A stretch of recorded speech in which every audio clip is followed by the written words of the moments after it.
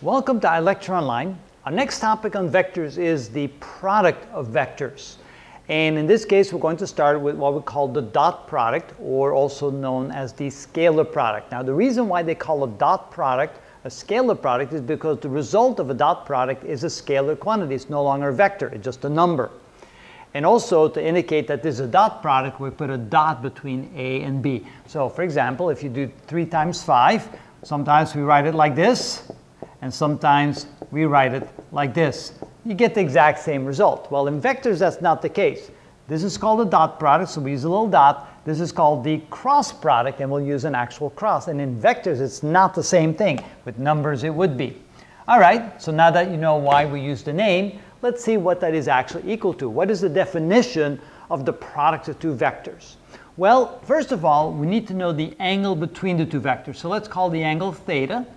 And then what we're going to do is we're going to project the first vector onto the second vector. So to do that, we draw a line perpendicular to vector B to the tip of vector A like this. And this distance right there from there to there is considered A projected on B. Now, what would that be equal to? Well, this quantity right here, the length of that, the magnitude of that, is simply the vector A, which is the hypotenuse of this triangle, times the cosine of this angle theta. So this distance here, the magnitude, is A times the cosine of theta.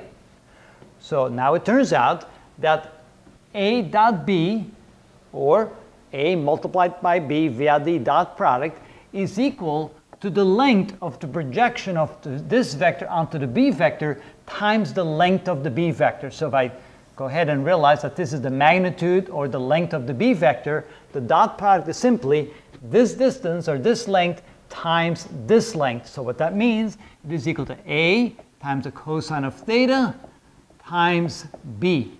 So that's by definition the dot product. Now we usually don't write it like that. We usually write it like this. This is equal to A times B times the cosine of the angle between them. So again, written in a more compact fashion, A dot B is defined as A times B times the cosine of theta. Now remember that A and B, without the little lines on top, means the magnitude of A and the magnitude of B. So really what we could have done is we could have written it like this. This is equal to the magnitude of A times the magnitude of B times the cosine of theta. So just don't forget that A and B without a little line on top is simply the magnitude of those vectors. And do you remember how to get the magnitude of the vectors? Well, the magnitude of A is equal to the square root of the x component of A squared plus the y component of A squared. And of course, that's in 2 dimensions.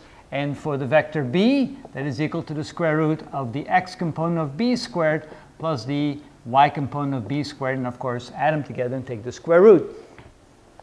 In 3 dimensions, of course, this is in 2D or 2 dimensions. Of course, if we have 3-dimensional vectors, then the magnitude of A would simply be the square root of the x component squared plus the y component squared plus the z component squared, add it together and take the square root. And of course, for B, that would be equal to A up, not A, because I'm talking about the B vector. So in this case, it would be B sub x squared plus B sub y squared plus B sub z squared. So that's how you find the magnitudes. So if you want to take a cross product, you take vector A and vector B, you find the x, y, and z components, you square them, you add them together, take the square root, so you find the magnitudes of the two vectors, multiply that together, times the cosine of the angle between them. Now notice, what if the angle between them is 0? So what if you had vector A like this, and what if you had vector B like this? A and B, and of course they don't even have to be the same length. No, vector B can be like this. Of course, then the angle between them would be 0, and the cosine of 0 is 1. So then when you take the dot product, it's simply the magnitude of A times the magnitude of B. What if they're perpendicular to each other? What if we had vector A like this? And what if we had vector B like this?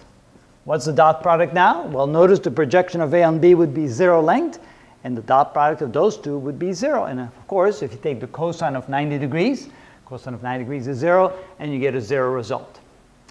There's one more way in which we can find the dot product of two vectors. It turns out that A dot B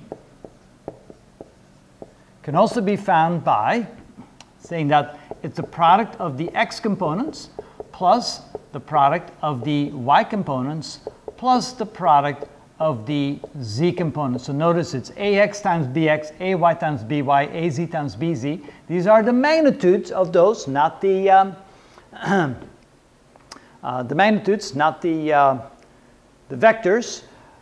And also keep in mind that if they're pointing in a negative direction, you do have to take into account the negative. For example, if I have a vector that looks like this, if this is the a vector, and I have another vector that is like this is the b vector, notice that this will have a negative y component, and so the y component would have to be negative. And if there's no z components, then of course z simply would go to 0.